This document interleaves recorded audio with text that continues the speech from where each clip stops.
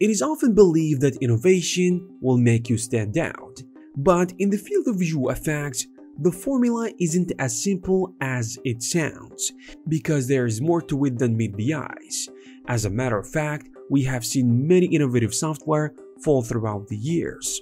One such software is Clarisse VFX, a tool that was ahead of its time, and part of numerous high-profile movies such as Godzilla, Avengers, and many other blockbusters. Unfortunately, this amazing tool no longer exists today. Not only that, but it also vanished in a mysterious fashion.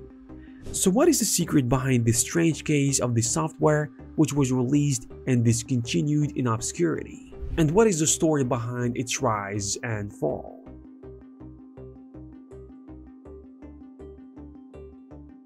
This video is brought to you by VRIN 3D, a great 3D scanning app that allows you to scan 3D models on the go, anytime, anywhere. So if you are a motion designer, VFX artist, ArchViz artist, or someone who loves to get 3D assets without having to start from scratch, take a look at VRIN 3D. Stick to the end of the video to know more about it. Just a couple of years ago, Clarisse used to be recognized as an industry standard software within the landscape of Hollywood film productions. It managed to redefine the way we think as 3D and VFX artists by introducing a revolutionary workflow to improve our day-to-day activities, since it is a fusion between a composition software, a 3D render engine, and an image-centric animation package, which has been designed for artists to work on their 3D scenes while simultaneously visualizing how the final image would look like and updating it in real time, which is impressive to say the least. If we read between the lines, it is essentially a layout and a dressing tool.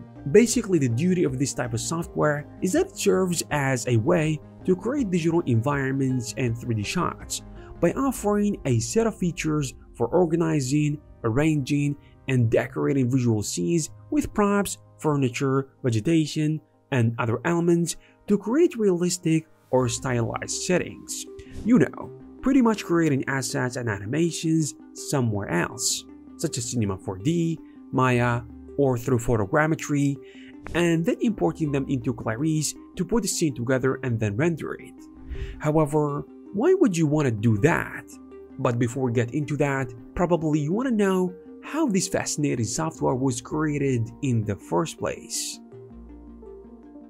The story behind Clarisse started back in 1995 at a university in Montpellier, France. It was here where fate arranged a meeting between two innovative guys that go by the names of Sam Assadian and Sébastien Guichot, before they went on to conquer the VFX field by founding Isotropic and then creating Clarisse VFX in 2011. These guys had always worked together and spent their entire careers in the animation and visual effects industry. It was a journey that initially began by working in the sphere of graphic design for various productions and projects before the Parisian studio Durand de Bois recruited them in 2002 to participate in the special effects of the Immortal movie. Then they eventually transitioned to developing exclusively in 2007, where they got directly involved in designing and developing production pipelines for many prestigious studios. Jump forward to 2009, the two university buddies started their journey of creating the software that would later become Clarisse VFX, after they felt like other software in the market were all running out of steam. But now, in an interview that Sam gave to Motion Cafe, he highlighted how the software came to be when the industry was making the shift towards path tracing and PBR rendering. They concluded that other software architectures didn't know how to take advantage of modern hardware resources such as multi-core processors, data streaming, or even ray tracing. And they knew it was entirely possible to do and do it better by creating a new software from scratch. So after a few years, this ambition became a reality in 2012 during the first presentation at SIGGRAPH of Clarisse VFX, where the tool saw the immediate success and instantly attracted the eyes of the biggest studios on the planet, thanks to its revolutionary workflow. But the question now is, how did it do that? Clarisse is a software that has many things going for it, with a rich set of efficient and powerful features, However, the striking force behind the software has always been the fact that, in theory, it has visually zero polygon limits and it is capable of handling scenes with millions of polygons and gigabytes of textures on regular modern workstations. But take that with a grain of salt, as it can vary depending on your hardware, of course. It also comes packed with special and never seen before workflows to enhance the experience of building large environments. For example, shading layers and groups provide a solution to assign shaders to very complex scene structures automatically in no time, instead of manually assigning them to each model, which is impossible under this context.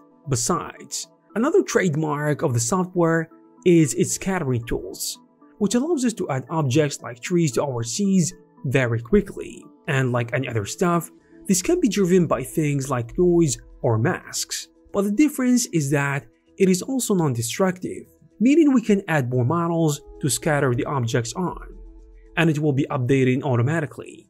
Clarisse VFX is also a user-friendly software with a highly customizable interface, and part of what makes it popular in the industry is how it takes full advantage of the Alembic files, which is a popular interchangeable computer graphics format that is highly popular in the VFX industry.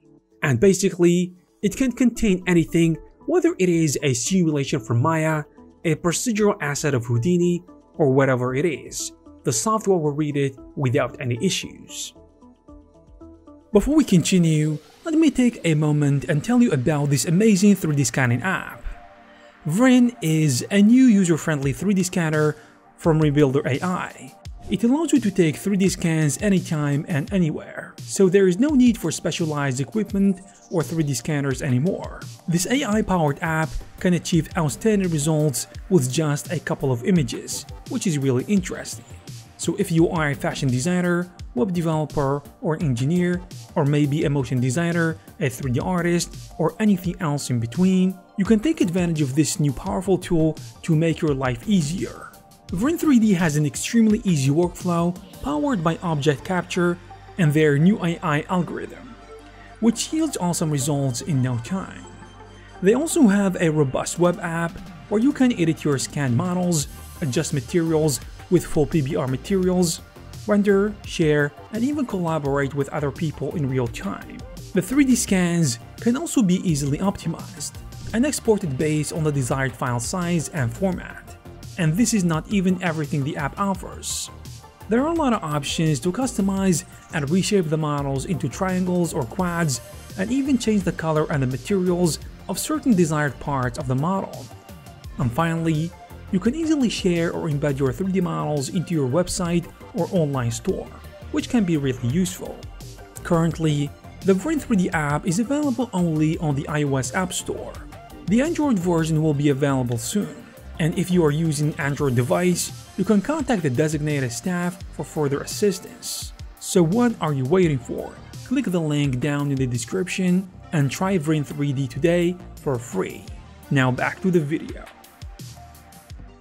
It also offers a preview version of the final image of the scene to visualize how it will look like, and we can also make adjustments to it while the final image is continuously updating. On top of that, there is a fast CPU-based rendering engine.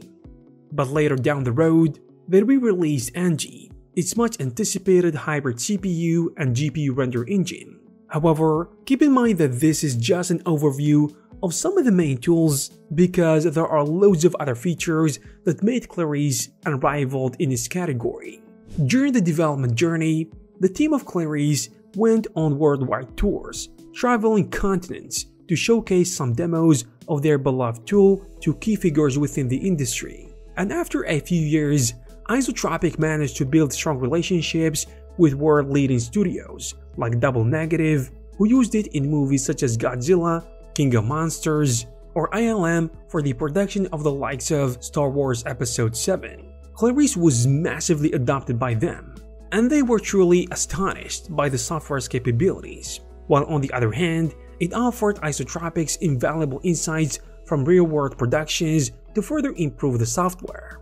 And this, I think, set the stage for the software to instantly rise to the biggest heights of the CG industry. and to become a standard within the field, and was seen in several productions such as The Hunger Games, Ant-Man, and Pacific Rim, to name a few. But how was it used, you may ask? Without a doubt, it was by leveraging the most impressive capability of the software for handling the amount of geometry in a scene, as it could be seen in the end battle sequence in The Rise of Skywalker, which was rendered using a combination of RenderMan and Clarisse.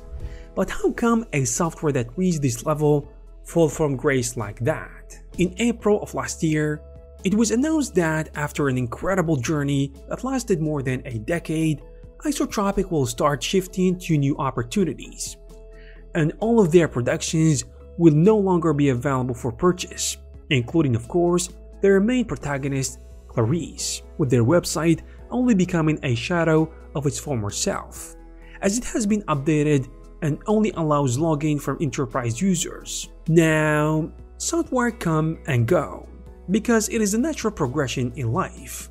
However, the odd part of the story is that it just vanished, without any explanation left behind, to what could be considered a unique and a memorable software. Basically, the only thing we can do is speculate.